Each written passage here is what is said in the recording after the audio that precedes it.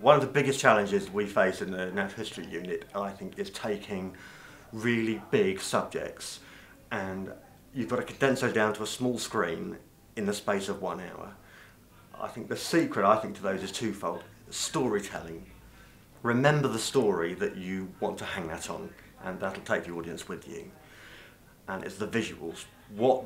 How can we bring those habitats and that scenery alive? And that often comes down to platforms and rigs. You know, we use jibs, helicopters, often movement. A sense of movement is what really immerses you into a place. Biggest challenge is, I think, is wrestling with big ambition and big audience expectation, along with budgets, ever decreasing budgets, I think.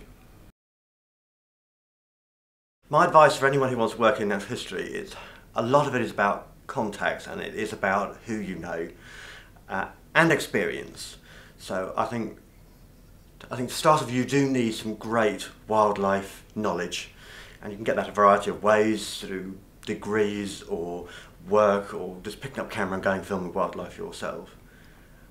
And then it comes to who you know and contacts. It's being in the right place at the right time.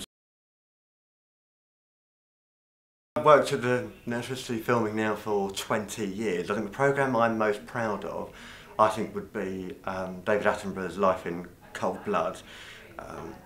Yes, it got recognised, it got awards, but the bit that I'm most proud of is storytelling. We found I think, a really new story, and showed behaviour, and we showed things about, especially crocodiles, that are such a well-known subject on television, but we managed to show, I think, a completely different side to them. Things like, well, we showed parental care in crocodiles, for instance, and we showed very amorous mating habits of turtles. These are things that I don't think people had seen or thought of before, and that audience surprise and audience reaction is what I loved, and that's why I'm so proud of that.